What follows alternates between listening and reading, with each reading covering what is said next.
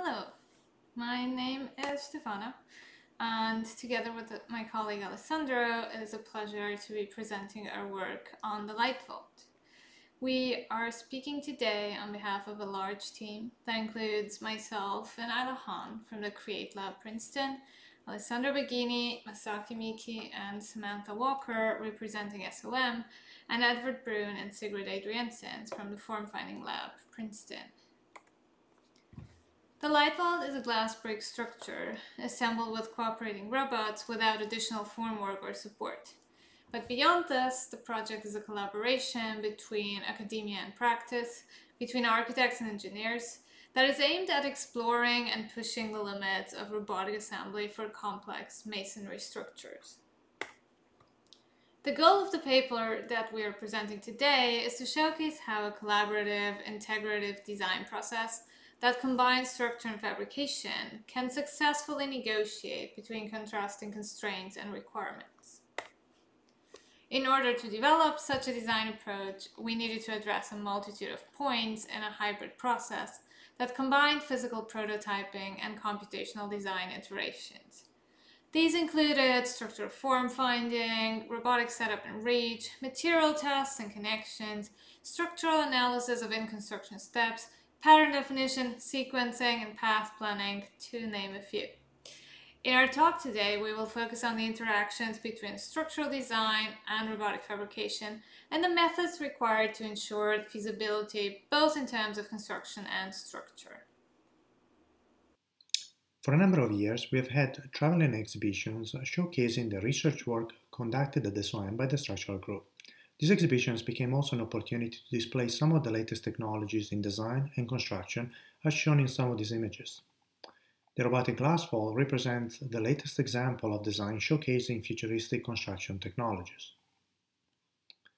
There's a bit of history behind our research in vaults. We have been collaborating with the Timber Vault Workshop and the University of Alcalá in Madrid for a number of years.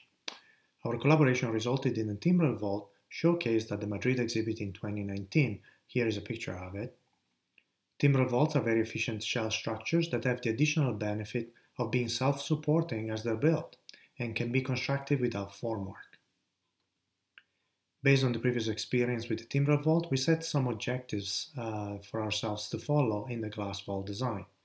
First, we wanted the construction to be automated, so we thought about using robots.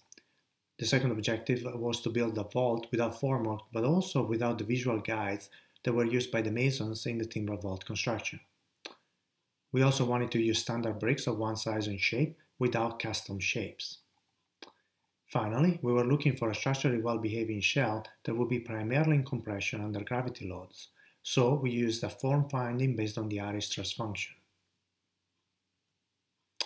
In the assembly approach, we were inspired by ancient barrel vault techniques from the Byzantine era.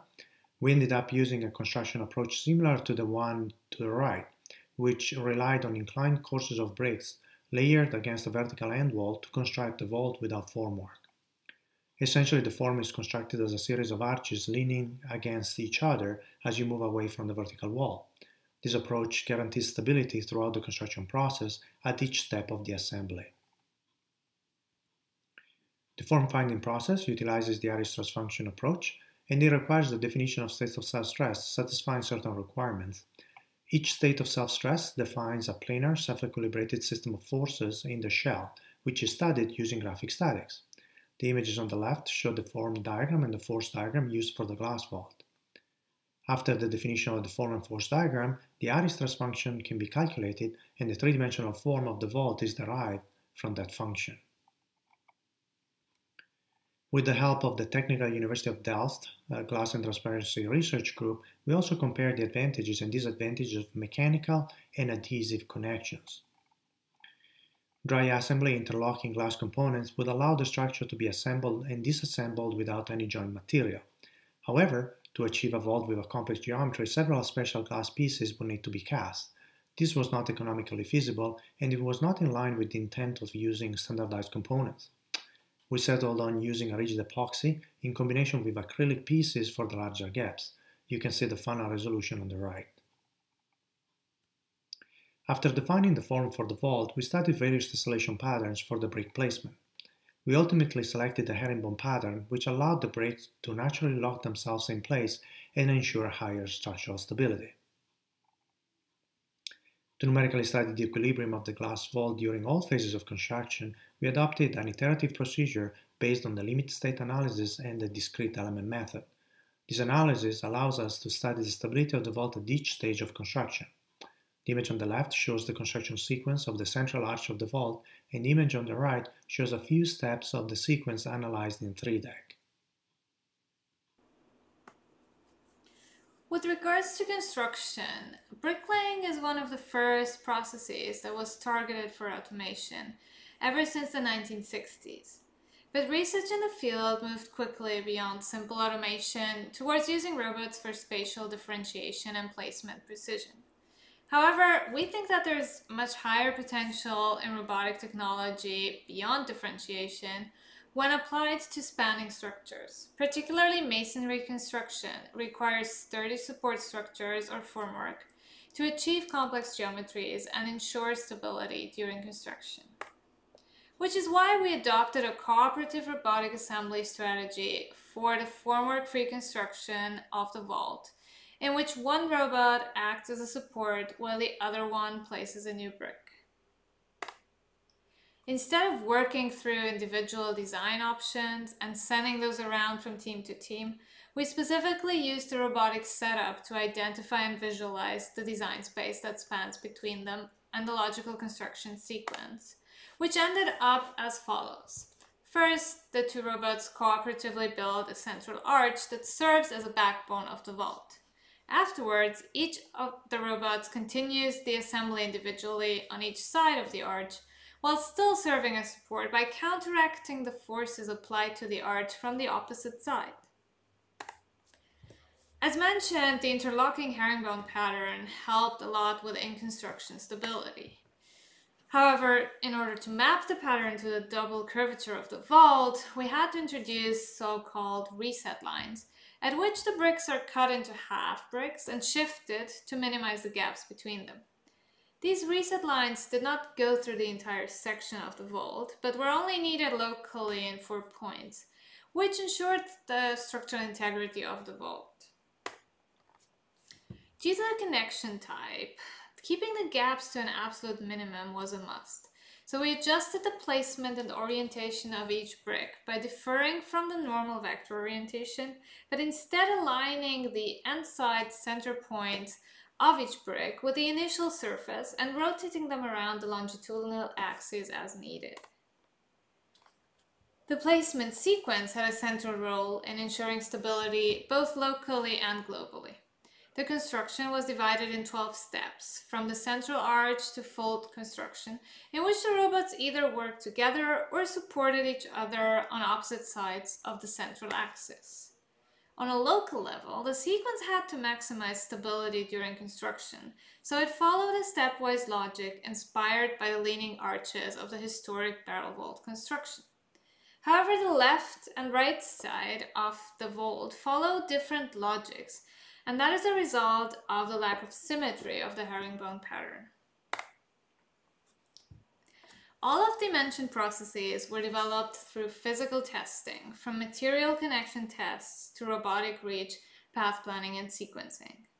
We ultimately built 8 prototypes in 3 locations with 3 robotic setups, finalizing with the construction of the full-scale glass vault. I will now let the video speak to these prototypes and the final fabrication. Enjoy!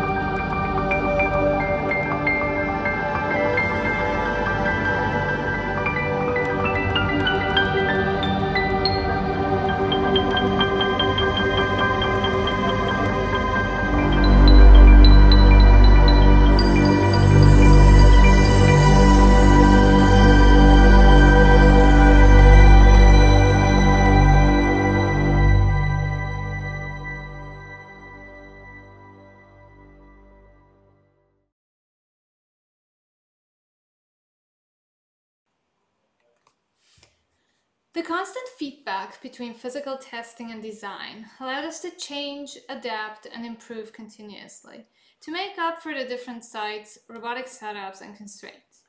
Whether it was sequence, path planning, or connection material, these adjustments were crucial to the success of the project. Many of the prototypes that we made were a result of the failures we encountered along the way, which led us to the further development of the research. We learned how crucial the temporal aspect of construction sequence is, particularly when working with heavy materials.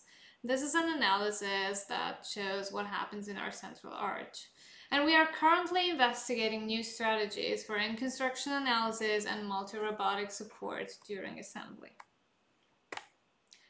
We are also continuing the collaboration between SOM, the Form Finding Lab, and the Create Lab in the Global Collaborative Network here at Princeton, and look forward to new challenges in the field. And at this point, we would like to thank all of our collaborators and team members without which this project would not have happened. Thank you very much.